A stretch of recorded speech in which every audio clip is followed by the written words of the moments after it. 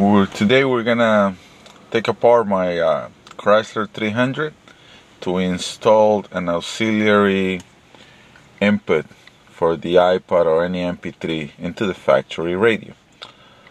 I'm not an expert at filming, but I'll try to do this with one hand.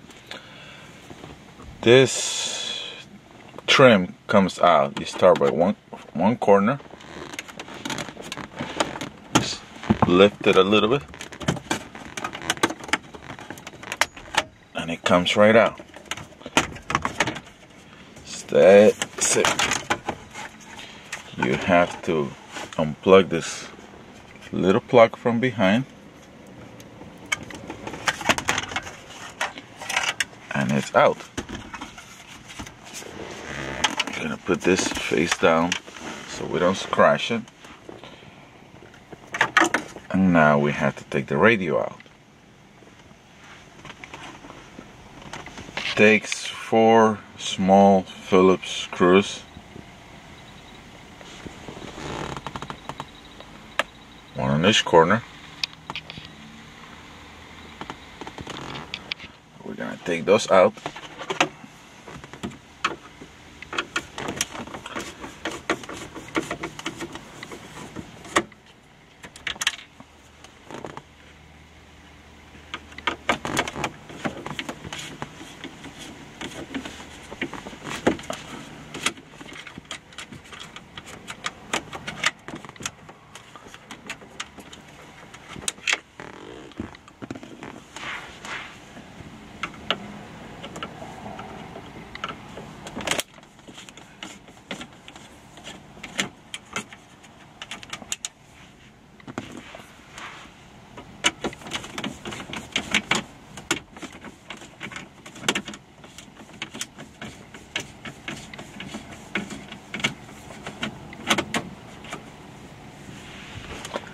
And the radio should be out. Let's see. Get this last screw. The radio is out. You will notice that on the back of the radio there is one free connection. That is where we're going to plug our Chrysler O2-AUX in a few minutes. Look, the radio was removed out of the car on less than 2 minutes. Okay, we're going to install the precision interface Chrysler O2-AUX. This is very simple. It's just one small plug.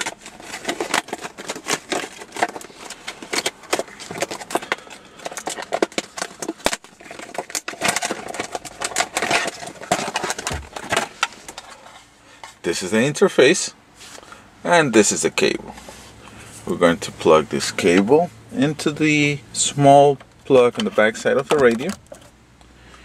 We're going to plug the other end into the interface. And now we have a set of RCA jacks.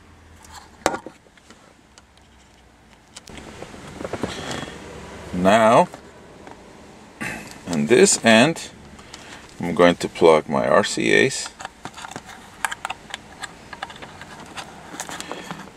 and in the other end I have a 3.5 headphone style right angle. I like right angle better because it doesn't break. It's easier for the iPod or MP3. This is my iPod, and this is going to plug right here. And I will be able to listen to my MP3's. Let me move some of these wires. Okay, now we're gonna put this interface behind the radio. I'm gonna try, you can see there's plenty of space there. And we're gonna put the radio back in.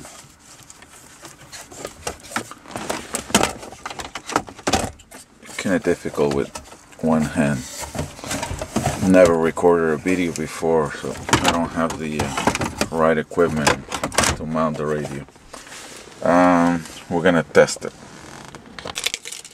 Okay. Test this radio first. Make sure everything works. I have to set all my stations again. Radio works. Let's try a CD.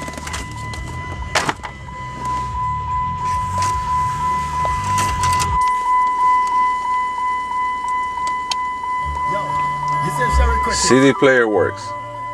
Now we're gonna press the mode button. The screen changes to 1-1. We're gonna use the iPod. Make sure everything works.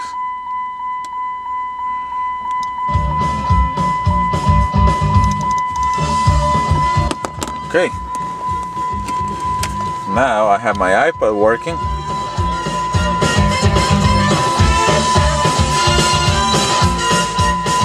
It sounds good. I have my CD player working and my AM/FM station.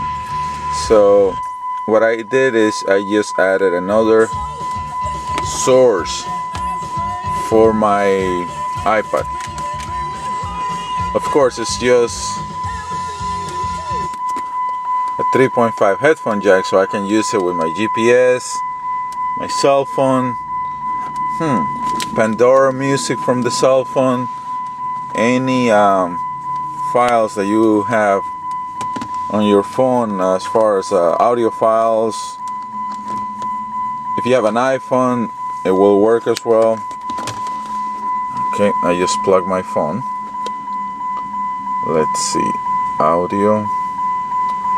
I keep audiobooks on my phone. Disc 2. Chapter 9. Remove the roadblocks. So it's working. How many times do you think that people try to achieve their new goals before they give up? Let's try. Well, the average is less than 1 time. Most people give. Let's try Pandora.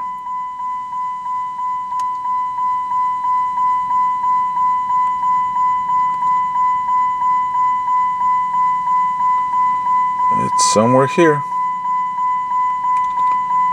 Oh boy. Well, I guess we're not gonna waste time with that. I don't know where it is. But the radio's working, the auxiliary input is working, $65, and it was done in a couple of minutes. Now it's just putting all the screws back together, put the AC, and everything is whole with clips. And this was done in 20 minutes or less. Okay, the radio is back in the dash. I put all the screws back the way it was. Run my audio cable on the side. I didn't have time. I didn't order one of those. There's a 3.5 headphone jack that you can mount in your dash. Drill a little hole.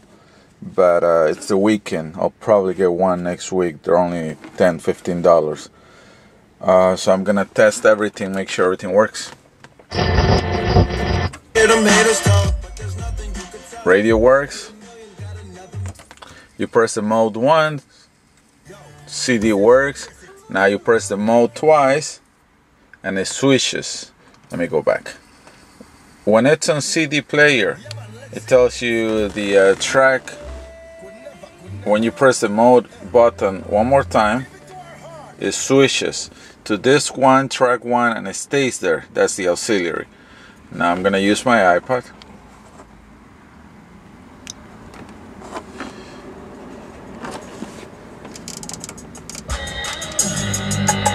And the iPod is working.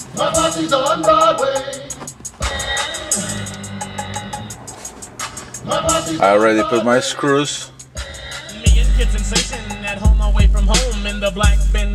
And now I'm just gonna close the dash. I also installed,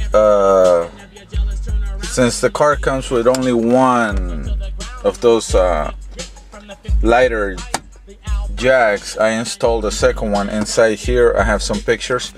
to be able to run another cell phone cable, and when I'm not using it, I'm just gonna hide it in there.